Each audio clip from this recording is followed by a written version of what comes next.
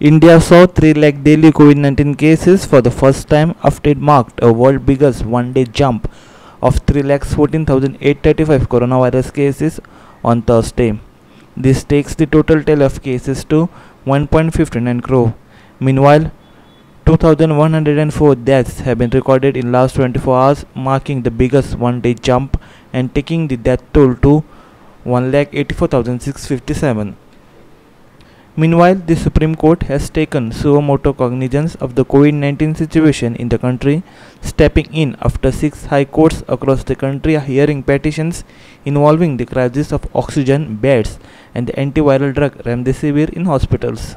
Take suo motu cognizance of COVID-related petitions. Issues notice to center.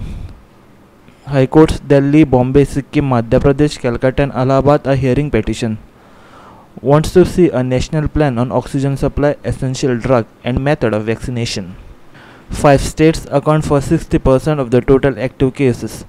Maharashtra is leading with 30.44%, followed by Uttar Pradesh 10.57%, Karnataka 7.69%, Kerala 5.93%, Chhattisgarh 5.36%, while red states contribute 40.1% to active cases.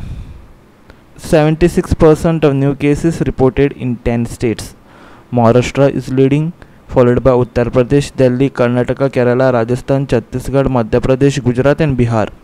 81% of new deaths were reported in 10 states. These are Maharashtra, followed by Delhi, Chhattisgarh, Uttar Pradesh, Gujarat, Karnataka, Madhya Pradesh, Punjab, Rajasthan and Jharkhand. Bureau Report, Gautra 65.